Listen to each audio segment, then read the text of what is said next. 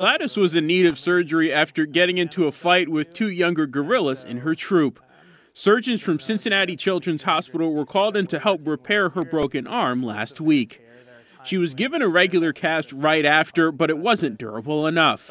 That's when the zoo reached out to GE engineers for help. Take off the other cast, get x-rays, and then rewrap it, use this cast, and then put a cast over it. The group quickly began brainstorming and constructing a brand new, stronger cast. Two engineers from GE were able to go witness the surgery, and then the following day on Monday, we were able to scan the cast, the traditional cast that Gladys had put on by the surgeons, create a 3D model from that, and start printing on Monday. It took 65 hours to 3D print the two parts of the titanium cast.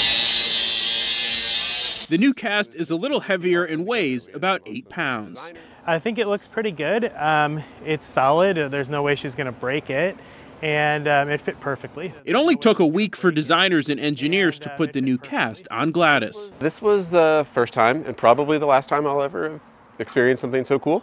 Normally we're developing machines and printing hardware, and instead today we're installing a titanium cast on a gorilla. Veterinarians at the zoo say everything looks good and they'll recheck her x-rays in a few weeks. The cast fit perfectly, so hopefully she'll leave it be and it won't bother her too bad. Tyler Madden, Local 12 News. You can always find our stories here on YouTube, but go ahead and click subscribe to get notifications and stay in the know.